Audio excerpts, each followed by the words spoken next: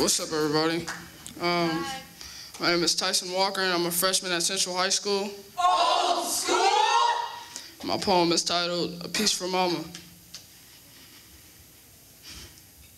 When I was a gleam in your eye, you were my sunshine, my guardian angel. That sunshine soon created life itself. From the time you held me in your arms, roses could not understand the comfort I endured, that I felt. The warmth that feeds gardens, I felt at home. Home because your smile projected volumes the speaker could not render. Mama, you are my night and day. Your love being the moon and comfort being the sun. You have provided me a childhood I can never reminisce and not shed tears of nostalgia. From the family functions to the old school R&B, sending glorified sound waves through my head.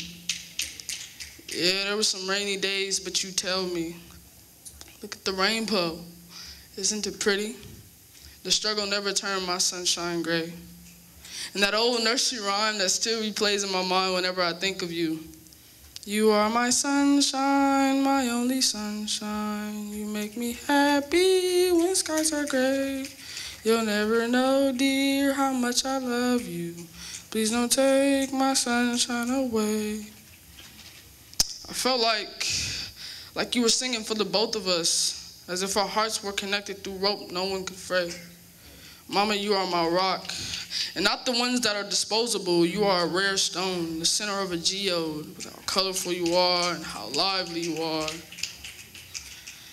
so rare you have to travel deep into the cave of crystals to find you. Your inside filled with selflessness and considerating everyone's considerations, which sometimes gets the best of you. So nice, yet so vulnerable. And I mean that in a good way. Vulnerable in terms of losing everything because your last was given to the same people who waited for you to turn their back so they could stab you in it. But your resilience, Mama, your resilience diminishes all vulnerability. That's one petal that cannot be plucked.